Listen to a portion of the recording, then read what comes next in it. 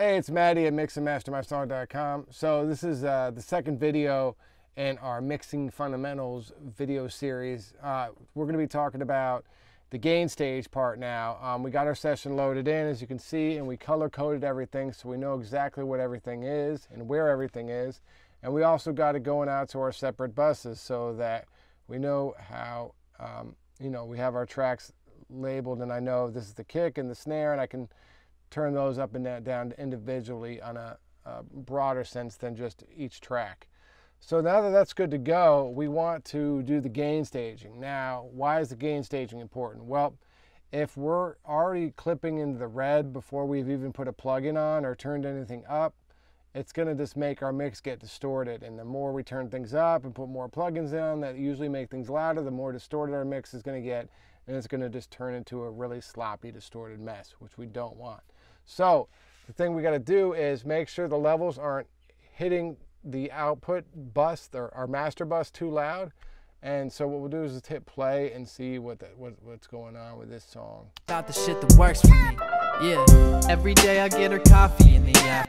So right off the bat, we can tell that we've clipped 49 times in about 2 seconds. So that's not a good sign. So we'll turn that off. And what I like to do is, the only thing I don't like about PreSonus is that it's set to post fader metering, which means if I have this kick drum and it's playing there, if I turn it down, the meter goes down. So it doesn't really tell me what reading it is right now. So I have these VU meters set up on all my buses, so it tells me what the pre-fader metering is, which means it tells me how loud the track actually is. So I'll look at those to see where I am. About the shit that works for me. Yeah, every day I get her coffee in the app. And you can see mostly our kicks just destroying small villages with its meter. So I usually just grab all the files and just turn them down, like 6 dB always seems to be the magic number. And right around 6, and then hit play again and check it out. About the shit that works for me. Yeah, every day I get her coffee in the afternoon. Only time we waking up when it's after 2. Last night we got. Now everything's hitting. The kick's a little bit. Every day I get her coffee in the afternoon. Only time we waking up when it's after 2. Last night we got stoned. We got plenty of headroom here now. Got a lot of love, but it's just for you. We got room to work, basically. So,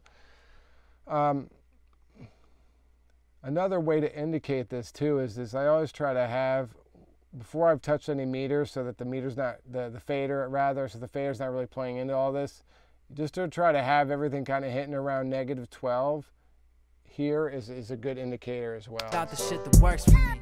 Yeah, every day I get her coffee in the afternoon. Only time. Or below.